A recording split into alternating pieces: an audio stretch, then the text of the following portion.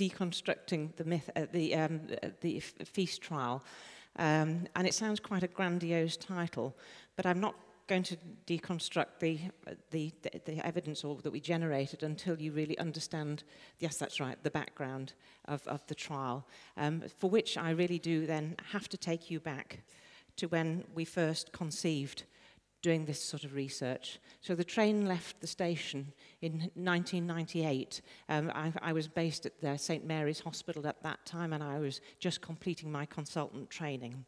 So it's very important to actually understand the origins of the feast, and why was the feast trial necessary?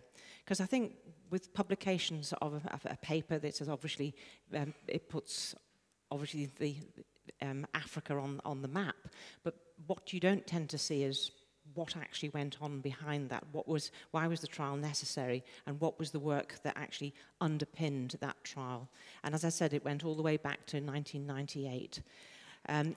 Just in 2000, having put a proposal into the Wellcome Trust, I joined the Kemry Wellcome Trust Research Programme, which is at the time was a relatively nascent organisation, and they were critically looking at children with severe malaria, trying to improve the outcome, because at the time, children coming into hospital with severe malaria, their mortality rate was around 20%, and they were trying to actually look for new targets to try and improve outcome, because at the time, what was only available was quinine, and if you were lucky, a blood transfusion. So they had noticed also that children with severe malaria were acidotic, and this is the research program that I then took forward. But as you see, between us starting and the pipeline is still going, it is many, many years of research, over 2 decades almost.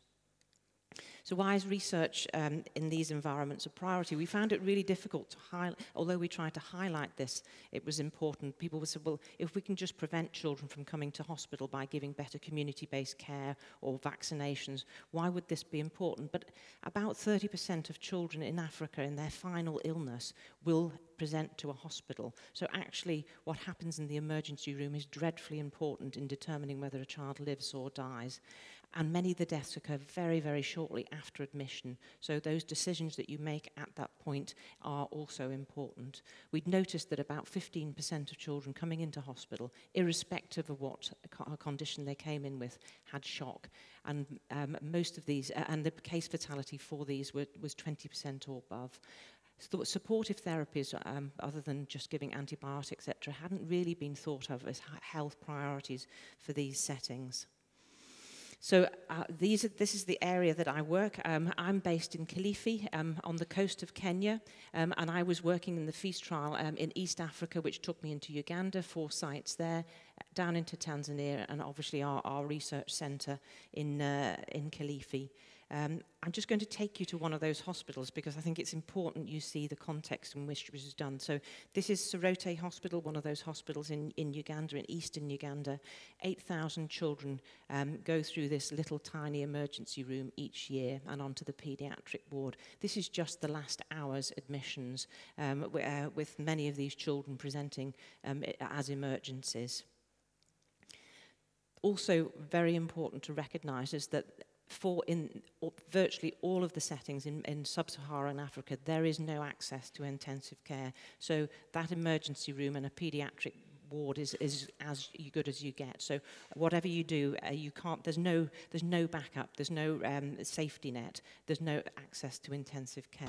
So I'm going to take you to Achen Loy here, so to get you to the bedside. 5-year-old Achen Loy has just arrived in hospital with suspected malaria or sepsis, a bacterial blood infection. Every year, these illnesses kill more than 2 million children worldwide. So Achen Loy had spent many hours coming from her village. She arrived in, although the lights were on, she was in deep coma. You saw her, she was panting. She was panting because she was severely acidotic. Her base excess was -27. So when I heard about this girl and I knew that the team, that the parents had given permission to film her, I thought she's not going to survive very many hours. But we're going to come back to Achen Loy later on. So this is the context in which we're working. We wanted to try and improve outcome, but we needed to be responsible in terms of actually trying to generate the evidence to get funders to fund us. So in the decade before we got funding for the FEAST trial. We conducted physiological studies looking at myocardial output in relation to fluid resuscitation. This is also looking at CVP responses to, I know people don't like CVPs, but that was all that we could have. This is in a small little high dependency unit in Kilifi. We showed that actually we could safely give boluses of between 20 and 40 mils and bring the CVPs, which are sometimes unrecordable or low, into a normal ranges within a few hours. So that sort of informed us that we were able to give fluids and that we were also seeing the type of response that you would expect. We also wanted to study, rather than just saying we're just going to go ahead with saline, we wanted to see whether a colloid would be better. And we did a whole series of phase 2 trials. And what came out as the best solution, we looked at hetastarch, we looked at gel fusion, and also albumin. And it seemed that albumin seemed to be, so that's, this is a forest plot, and if it's on this side of the, as you say, it favours albumin. So in all of those trials, albumin had a much better outcome than any of the other fluids. But I think that there's two points that I want to make. These were small studies, and obviously sometimes small studies can throw up rogue results. One has to recognise that. But also, none of these studies had a control trial, and we needed to do the control trial to show that fluid resuscitation was safe and saved lives. We took years to get funding. We had grant after grant after grant going down, but we persisted because there was many controversies and challenges. We found that physicians were saying you can't possibly do this trial in Africa without having an ICU backup, and basically saying you can't do research in this area. Paediatricians were very clear. It's unethical to do a control trial. We know fluid boluses work. But also then we talked to the doctors in the hospital, and they were saying, well, we've looked at these international protocols. We're very, very worried. We wouldn't want to do that in our centre. So this was trying to build up equipoise. But overall, I mean, so we also recognised that very, very few children were receiving fluid resuscitation, but there was an imminent rollout of what's called ETAT, Emergency Triage and Training, that was about to roll out fluids across Africa, and we wanted to do that research before it became the normal practice. The chair of our DMC for the FEAST, that's the external body that was looking at that, he often talks about doctors having very, very fixed or certainty, but it's unstable certainty about what they think is best treatments. And so I think that this very much reflects how, you know, the equipoise around the question that we're asked. So finally, we were very, very lucky. We got funding from the Medical Research Council in the UK, and I'd also like to thank Baxter. They were not involved in the design or running of the trial, but they generously donated the fluids because they recognised the importance of the trial. We wanted to make it pragmatic. A child doesn't come into the emergency room with a label on its head. We wanted to include as many conditions as possible. Obviously, it wasn't relevant to severe gastroenteritis because we were looking at albumin. That needed rehydration rather than fluid resuscitation, and also some other conditions which it wouldn't have been relevant to. So this is the context. This is Sorote Hospital. We had to implement lots of different things, but this is a child in the FEAST trial. I know that this is not what you would normally recognise as in a trial setting, but this is the Sorote Hospital once again. The design was a very simple design. We were giving boluses largely in the first hour, either a bolus of albumin or a bolus of saline, and the vast majority of children received only a single bolus of 20 mils per kilo. Because we were concerned about bolus, bolus, bolus, and no backup, that they were allowed to repeat that at 1 hour if the child remained in shock. So we realised that most children only received one bolus, with a few getting extra. The control arm was maintenance fluid only, so they were getting fluids, but they were only getting 4 mils per kilo per hour. So the reason why we did a protocol amendment, we'd had expected, and it was written into the trial, that if the trial steering, the external committee monitoring the trial thought the data from the trial, or the emerging data, if they thought control was worse than the two groups, that they would be dropping that, and they hadn't dropped it after 4 interim analysis. So we were concerned that we just simply weren't giving enough fluid, so we increased that in the last 6 months of the trial to an initial bolus of 40 mils per kilo. We had very simple but very robust primary endpoint, mortality at 48 hours, and then secondary endpoints including 28-day survival and neurological deficit at that point. So this was one of our emergency rooms before we started, and of course we wanted to ensure that children also received all the other aspects of emergency care. So we improved the sort of facility. We made sure that there was oxygen concentrators there and all other standard treatments, antibiotics, antimalarials, and ability to diagnose and correct hypoglycemia. So they were all implemented for all children across the trial. So everybody got a good standard of care, on top of which they were their randomization.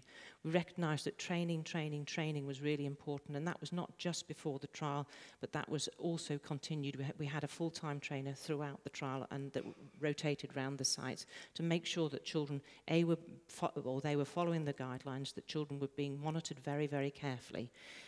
So we also had to create other things. That we wanted to get the sickest patient into the trial, and the only way we could do that was to have an emergency consent process. We've written that up, and that was fully supported by the ERCs.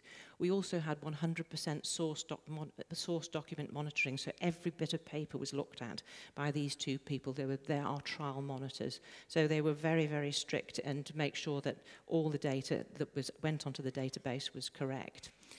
So we were able to enroll over 3,000 patients in 2 calendar years, and that's actually 3 lines in one. This is what the Medical Research Council in London, the clinical trials unit, was seeing, that they were seeing accumulation. They didn't see one curve going the other way, so that means that everybody was following what they were meant to follow, so that's 3 lines in one.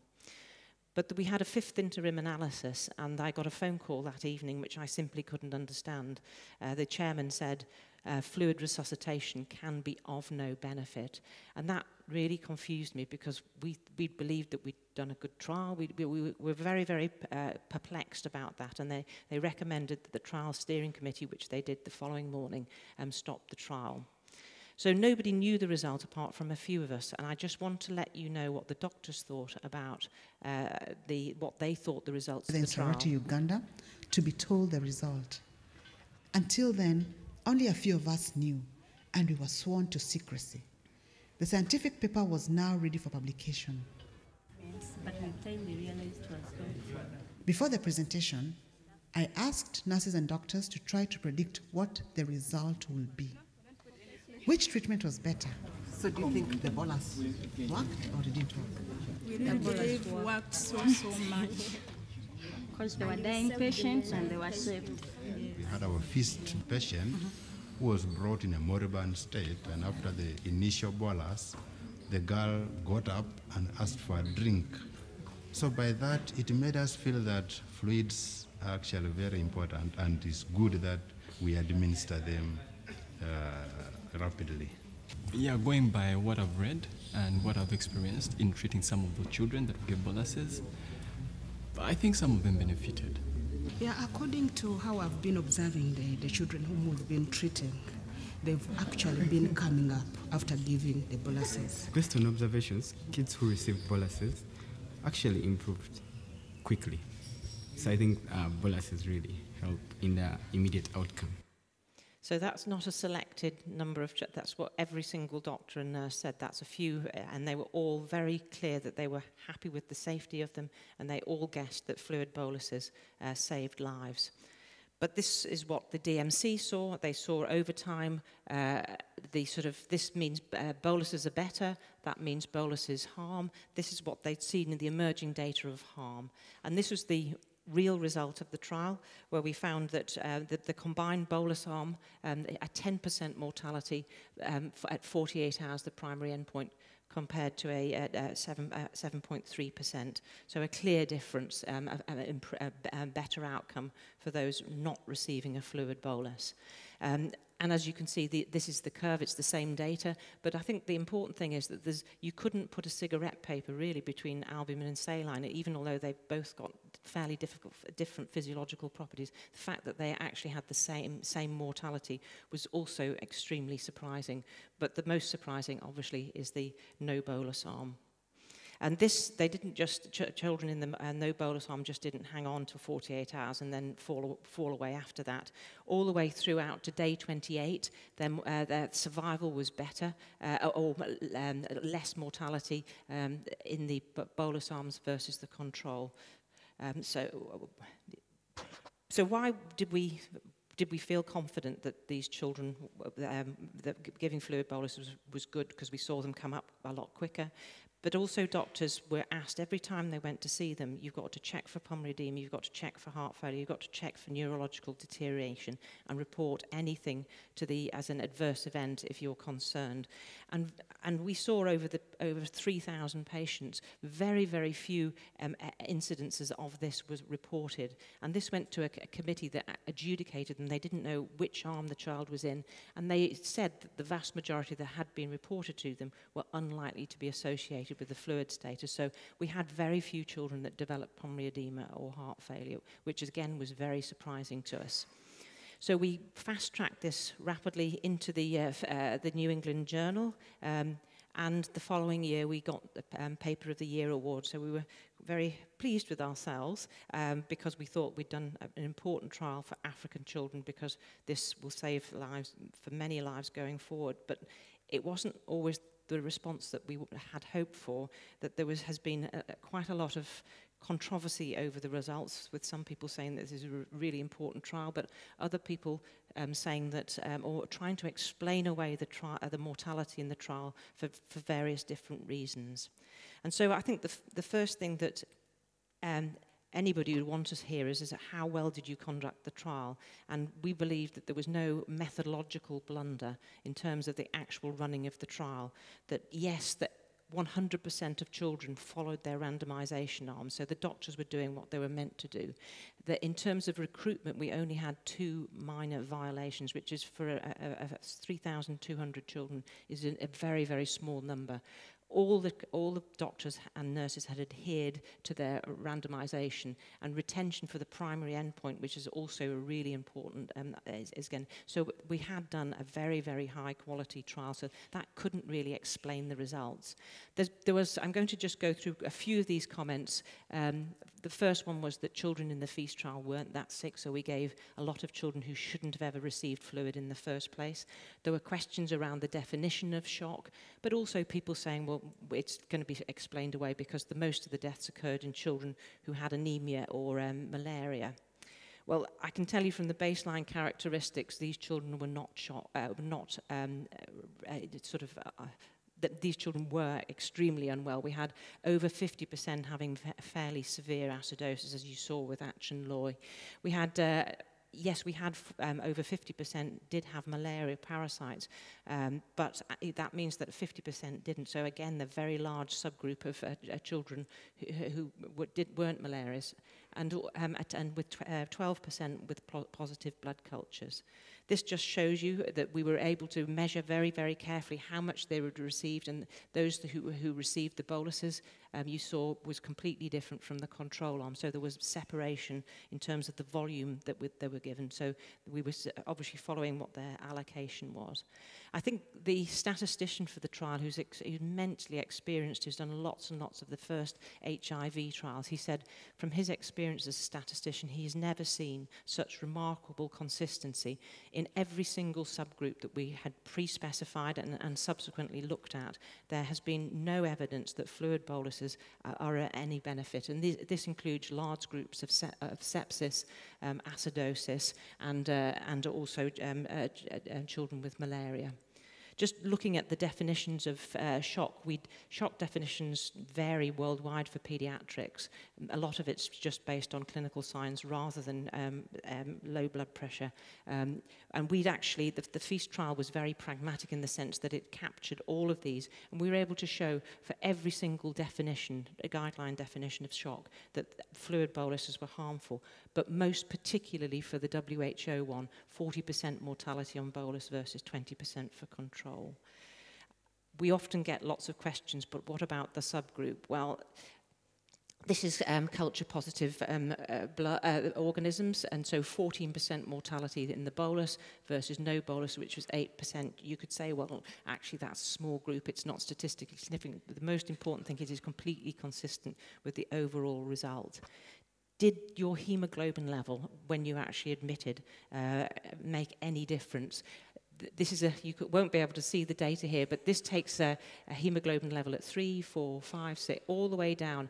That says boluses are better, that says controls better. And as you see the diamonds for all the way along here, it doesn't matter what your hemoglobin status was, fluid boluses were harmful. So in a subsequent review of who was in the trial and also the response to boluses and the sort of terminal events, we went back and re-looked at this because we simply couldn't have published all of this in the primary paper. And just wanted to remind you that this is what we looked at shock reversal at 1 hour, and this is what the doctors were seeing. They were seeing that children who received boluses, we reversed shock more rapidly, they woke up, their conscious level was much, much better. But this did not translate into a shock reversal at 1 hour, did not translate to a survival benefit. Those who had no shock at 1 hour still had a relative risk, a fairly high relative risk of dying. So we thought that that was a very important observation. What you see in front of your eyes doesn't necessarily translate to a meaningful clinical outcome. We've got a whole set of subsequent analysis included in this paper, including children with dehydration, acidosis. It didn't really matter. This is another forest plot saying control is better than bolus. So what was that terminal endpoint? So cardiogenic shock. We looked at, the endpoint team looked at this. They did not know which arm the children in. They were totally blind, so they had to say what was the terminal mode of death for children. And they were thinking that this group were the children who'd not received bolus, but in fact it was. They might have had shock reversal, but then they went back very rapidly into lethal shock. And the excess mortality in the feast trial was explained by children dying in lethal shock, not the fluid overload indicated by neurological or respiratory events. So this was an enormous surprise to us, because that's really explaining the most of the excess mortality. We found that obviously that it wasn't the children who were less sick, it was the children who were extremely sick that had the worst outcome. That cardiovascular collapse was the cause of excess death. We suggested that the feast trial should prompt a review of guidelines worldwide around the rate and the volume of fluids in paediatric shock, particularly for the data for the places where we're practicing in resource poor settings. For the paediatricians, I just wanted to remind you where the guidelines, what informed the guidelines, because in the early 90s or throughout the 90s, it used to be 40 mils per kilo. It was based on a study, it was not a trial, that it was basically a retrospective review, and it included 34 children, and not the 9 children who had received 40 mils per kilo had better outcomes downstream than those who'd received less volume. So that's when the guideline recommended 40 mils per kilo on 9 children. There was a second study, exactly the same design, tertiary referral center in Pittsburgh, incorporating 91 children, and it said that the 34 children in whom the community physicians had given 60 mils per kilo over 15 minutes had a better outcomes than those who had received less volume. And if you ask anybody in an emergency room, are you able to give 60 mils per kilo in 15 minutes? I don't think most people can. So, I mean, just look at this. This is the evidence that underpins the 60 mils per kilo in 15 minutes that's recommended worldwide. A very strong recommendation, obviously based on poor level of evidence. And if you think, well, I'm just focusing on one little guideline, this is a superb review for those who are interested in it by Hilton and Belemo, saying actually what is, where did fluid resuscitations, what is the international evidence for it? And it's worse than you actually think. Even the animal-based studies have not been conducted. And it reminds us, like anything that we do, using oxygen, using fluids in the emergency room, these are drugs. They have good effects, but they also can have harmful effects. So I had hoped for a guideline review, certainly for the hospital for care. This is what influences practice in the hospitals where we are. But even although we had sent them lots of policy briefs and all the FEAST trial data, in 2013 the guidelines were written and they continue to recommend fluid boluses for resource-poor settings. So we challenged this in a paper from the WHO saying that do they realise how many children they may be harming as a result of their continuing recommendations, and this could be in excess of 100,000 children in Africa alone each year as a result of them continuing to recommend fluid boluses. And I think it brings you back to thinking, why do I do medicine, and what do we do? And I think the first thing one should remind oneself is first, do no harm. We were fortunate to be able to engage with MSF. MSF, immediately after the FEAST trial data, commissioned a systematic review which was published. They recommended MSF to no longer give fluid boluses for the groups of children who were included in the FEAST trial, and they revised their guidelines. So I think it's not all grim, so we were very glad that happened. We're going to go back to see... During that time, two other children died on the table next to her.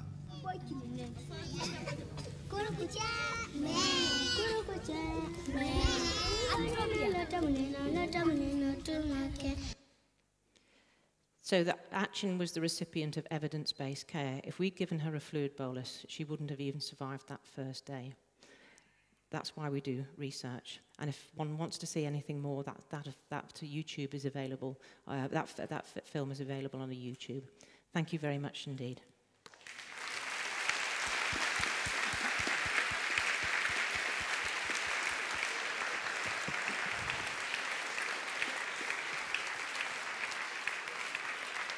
Timing okay? Thank you. That was brilliant. Brilliant, of course. Let's see if we have any questions through the app. Here we are. Oh, we have one. Oh. And the question I think you have had before.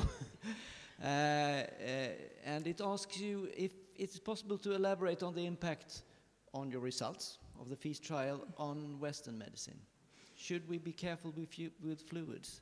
In which cases and which not? What do you think?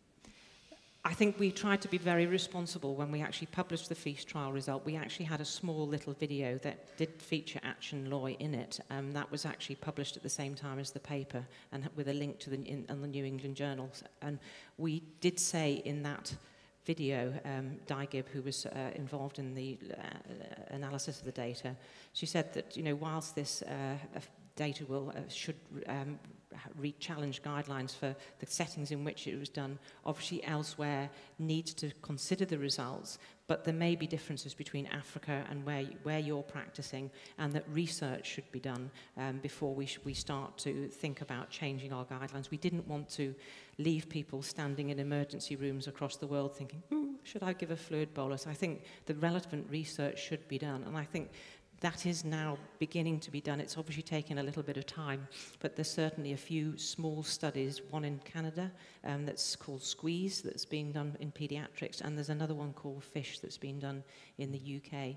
But I've just back from Australia where I hear that they're also in adults, they're doing, I think it's the Refresh trial, where they're giving much more conservative fluid therapy to adults.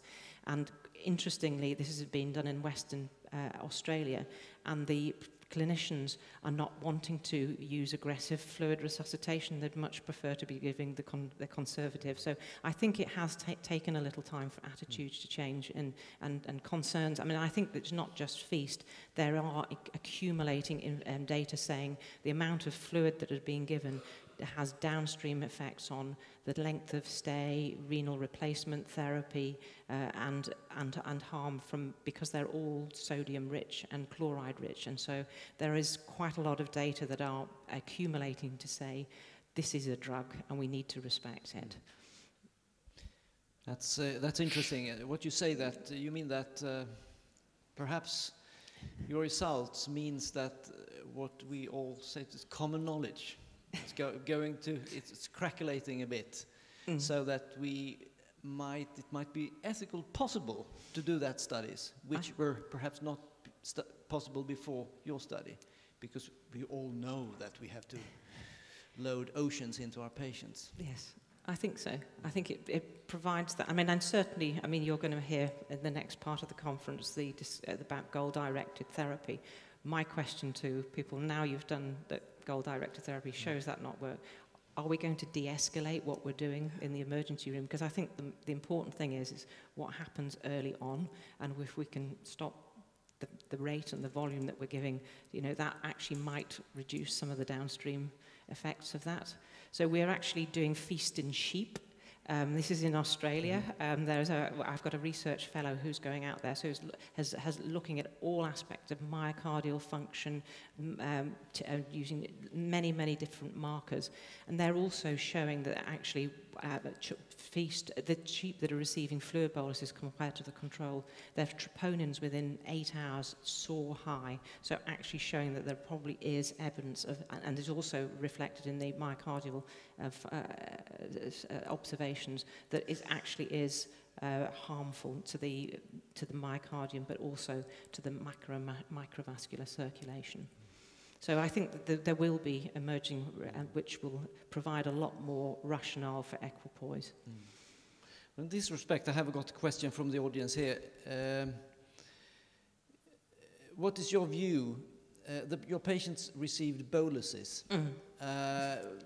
Could it be the bolus way of administration that was harmful? Yes, I mean, so we gave our boluses over 20 mils per kilo. We had a long, long discussion because the group included some people with pediatric intensive care experience, and they felt that was almost homeopathic. So we were actually much more conservative. We will have further analysis to be able to look at whether the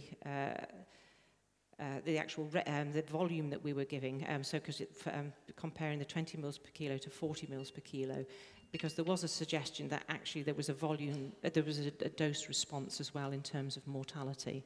So I think it's not just speed, but it's also the amount.